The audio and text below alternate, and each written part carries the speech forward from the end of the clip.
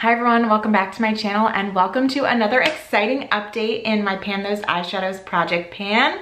This update is exciting because I've hit a pan on an eyeshadow that I've been working on since the beginning of the year. So super excited to have hit that pan and super excited to share my update with all of you today.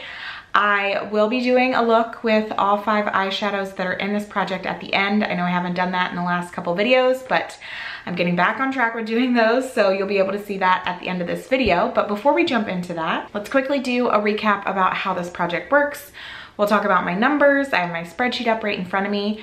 Then we'll go through the eyeshadows that are still in this project. And since I did hit pan, we will select a new one to work on, which is always super fun. So at the beginning of the year, I selected 5 eyeshadows randomly from my collection. I have all eyeshadows in my collection on a spreadsheet in front of me. And so I just used a random app to select 5 eyeshadows to work on. And my goal for those eyeshadows is to use them and work on them until I hit pan. And then at that point, I get to roll it out and select a new one. So it's like a rolling style project pan. I do have like one out, or give myself an out, and that is if I use an eyeshadow for at least 20 times and decide that like I don't think I'm ever gonna hit pan, or I don't really enjoy using it, I can roll it out. I've only done that with one eyeshadow this year so far. Otherwise, all my other rollouts have been due to hitting pan, and that is the case for today's rollouts. Like I mentioned, I have a spreadsheet in front of me, and what I like to do is track my numbers. And so I like to share them at the beginning of each video because I think they're interesting. And because I hit pan this month, my pan percentage went up. My goal for this year is to hit 15%. And we are slowly getting there, so hoping that we can get there before the end of the year. So I still have 212 eyeshadows. 14 of those are single shadows. 198 of them are still across 11 different palettes. But my pans went up to 26 pans, so my pan percentage went from 11.79% to 12.26%. So super excited about that increase in pan percentage. And that leaves me with 185 eligible eyeshadows to roll in to replace the one that I'm rolling out. So with all of that being said, I'm going to pull out my notebook, which I forgot to grab, to let you know how many times I used each one of these shadows. I will say I really focused in on one shadow because I wanted to hit pan on it, and then I used my other eyeshadows quite sparingly. So I will save that one for last, but I used 3 shadows only twice. So not great on those, but that is because I really wanted to hit pan on a different one. The 3 shadows that I only used twice, the first one is this Bitten eyeshadow from Makeup Geek. I do really enjoy this eyeshadow. I'm actually really excited that it's gonna be in this project because I think it's gonna be a great one to work on for fall. And I feel like the dip on it is continuing to grow even though I only used it twice. I think we're like slowly but steadily getting there. So happy to have this in this project. I'm actually wearing it today in my outer corner, and I do really enjoy this shadow. I just, like I said, was focusing on other things. The next shadow that I only hit 2 uses on is this one. This is from the Jaclyn Hill Morphe Volume 2 palette. It's this shadow called Good Place. This one I think is one that next month I'm really gonna hone in on and try and use. Perhaps hitting pan, I don't know. But I definitely set my sights on hitting pan in one of my eyeshadows this month, and it worked out for me. So I kind of feel like I wanna do that with Good Place over the next month or so. So maybe this one will be one that I hit pan on soon. But this one, I mean, this is just a beautiful purple shade. Also wearing this today. I'm wearing this on the inner half of my lid, but I like wearing this with this one. And really, like, I feel like it's pretty versatile, and it's been fun to play with. And then the other shadow that I only hit 2 uses on comes from Kathleen Light's Disco Fox palette. It is the shade Dream On. Beautiful purple shade. I really enjoy using this one as well. I really like pairing it with Good Place. I think they go really well together, and so that's like a fun pairing. So I think I might focus a little bit there this month. But really pretty. I mean, these 3 shades are gorgeous. So don't let my lack of use this month make you feel like I don't love them. I do. I don't wear makeup every day. I wear makeup probably like 3 days a week. And so you'll see when I share my numbers from my other ones that it might make sense as to why these were all so low. The next shade comes from my So Jaded Kathleen Light's ColourPop palette, and it is the shade Geodude, which I feel like we're finally starting to see a dip. I have used this one several times compared to a lot of my other shadows, but these pans I feel like are really hard, and so it takes a while to use them. But I use this as my crease shade this month, and I just really enjoy using it as my crease shade, and also I apply it to my lower lash line a lot. That's how I'm wearing it today.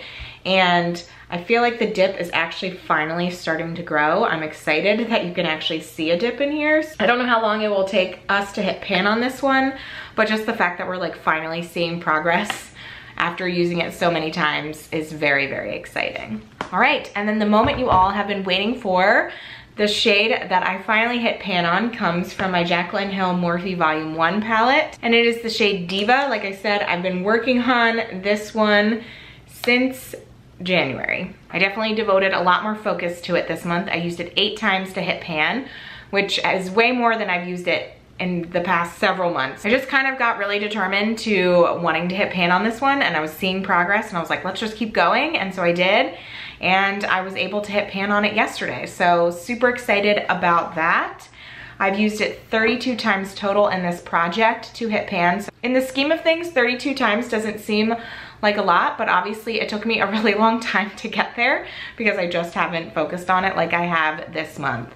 And now this palette has 1, 2, 3, 4 pans in it. So really excited to continue to see good usage on this palette, and I do really enjoy it. I feel like it's a great palette even though it's one of the older ones in my collection. So happy to have another pan in there, and happy to roll this one out of this project. I'm really excited about that. Now that we've kind of gone through what's staying in this project, what's rolling out, we're getting to probably one of the more exciting parts of this video, my favorite part of these videos, and that is selecting a new shade to roll in. So I'm gonna go ahead and pull up my Pretty Random map, and then we will do that. The shade I got is 43. Funnily enough, we are heading right back to the palette we just rolled out. And the shade that we're rolling in is this second shade right here called Beam. But to be honest, I'm actually quite happy with this one because I think this is going to be an easy one to use. It's going to be easy to put all over the lid. It's gonna be easy to put in my inner corner. It could be one to highlight the brow bone. So as much as I'm like, about rolling the same palette right back in, I think that we can hit a pan on this one, hopefully pretty quickly. I'm not too bummed about that roll in. That is it. These are the 5 shades in my project. I think this is a super wearable, easy to pair all together quintet. Like, I don't think I'm gonna have much trouble tomorrow putting all 5 of these on my eyes, which I'm excited about because sometimes it can be more challenging than others. This is where we are landing for today, and then in the next clip, I will be applying all 5 of these to my lids. So talk to you in a second.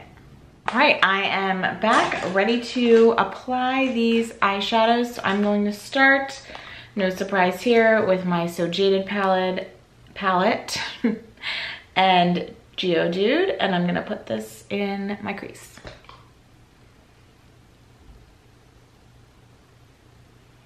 Next, I'm going to pick up Good Place, and I think I'm just going to put this in my outer corner, like the very outer corner of my eye.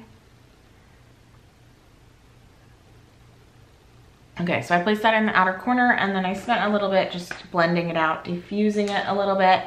And now the star of this look, I think, is going to come from my Disco Fox palette, and it's going to be the shade Dream On. And I am just gonna pick this one up with my finger so that it applies the best. And I think I'm going to lay this, I was definitely obviously gonna lay it on the bare part of my lid, but I think I might place it on top of Good Place too.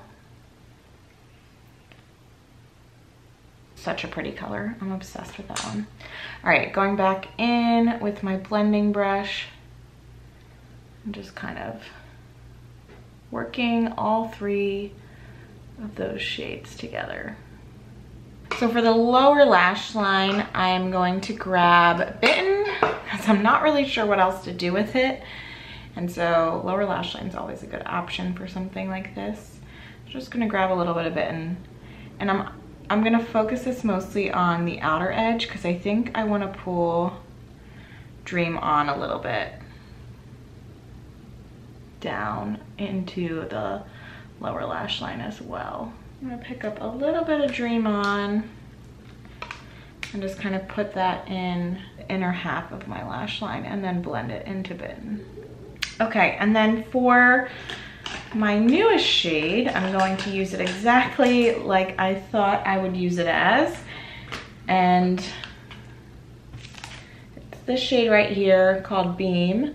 I'm just gonna grab that and I'm going to put that in my inner corner, but I'm also gonna drag it up a little bit onto the inner corner of my lid.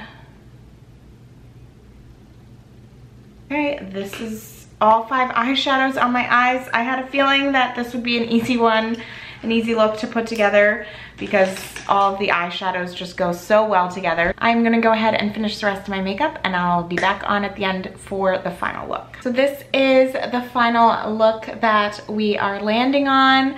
I really enjoyed using all 5 shades today. Like I said earlier, I thought it was super easy. Even yesterday when I like swatched them all on my hand during that part of the video, I was like, I don't think this is gonna be hard to put together a look.